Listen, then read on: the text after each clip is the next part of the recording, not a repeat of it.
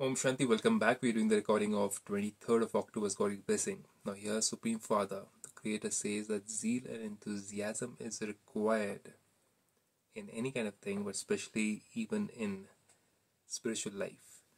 So God says over here that may you be courageous and constantly experience the flying stage with your wings of zeal and enthusiasm. Whatsoever work we do, if we have a clean and clear heart, clean feelings, God says, then your zeal and enthusiasm is not going to stop you. It's going to help you and it's going to bring about all the support to you from anywhere, from any place, and from any soul all across the world.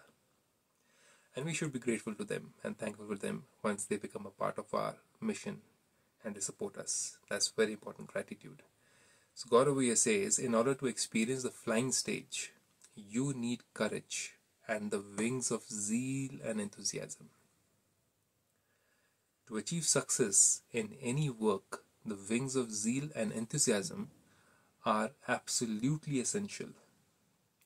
If you don't have zeal and enthusiasm, you won't achieve success in your work, because when there is no zeal or enthusiasm, there is tiredness, and those who are tired cannot achieve success. What do they do then? They give out reasons for why they cannot do it. And the more tired they become by giving reasons, the more they cannot succeed. Therefore, be courageous and continue to fly with zeal and enthusiasm, and you will reach your destination. Now, most important thing over here, before we end this complete blessing, zeal and enthusiasm is required. But to maintain zeal and enthusiasm, we have to get rid of the viruses, the negative programming, which is jealousy, which is comparison, which is I want to be ahead of others. And all these things have to go away.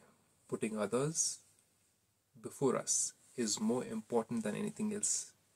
While trying to achieve success in anything, we can work together as a team or we can work alone. So zeal and enthusiasm can die out if you're trying to put somebody down, pull somebody back, or if you're trying to compete with somebody. God says it's important to compete with the self. Remove the inner weaknesses is the real competition.